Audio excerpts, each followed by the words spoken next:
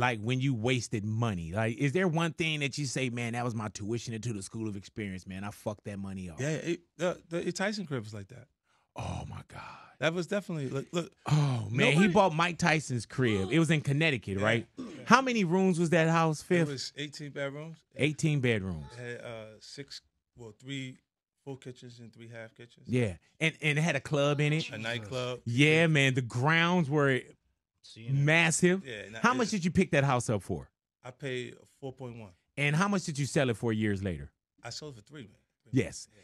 How much was the upkeep?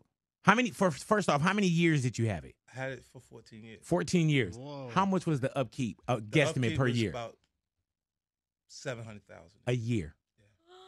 So Plus think of 700,000 that. a month. You know what I'm saying? Jesus. Hey man, I remember, dude, I went to the house, right?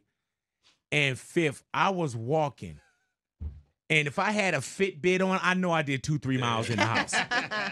And I was even in play. Have you ever woke up at that house and didn't know somebody was there? All the time. Like, cause what I was doing is big in the beginning, and this is what, like, how my characters changed a little bit over time. But at that point, it was allowing me to bring everybody and still have my space. Yeah.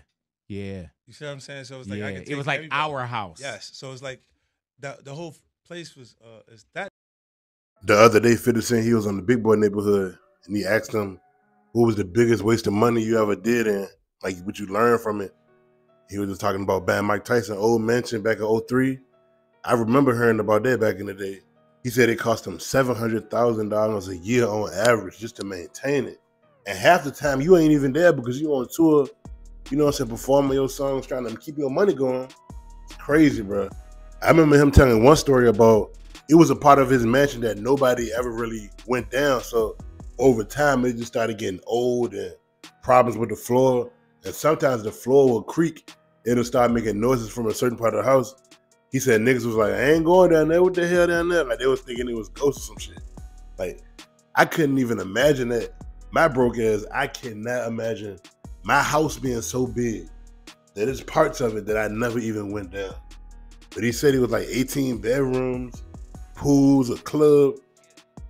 I tell you one thing, if I ever get a mansion that goddamn big, I am never gonna be in there by myself. And whoever live with me gonna help me pay the goddamn bills. Like, ain't no one in hell, because as a kid and a teenager, that was my first thought. Oh, if I get rich, I wanna buy a huge mansion, this and that, until you start thinking about the upkeep. You start thinking about, do you really need all that space? Because 9 times out of 10, it's gonna be you and a few other people. Like, do you really need that huge space?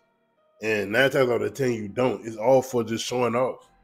If you just give me a nice 4 or 5 bedroom house, I'd be good with that, man. What y'all think about this, your boy B? Much.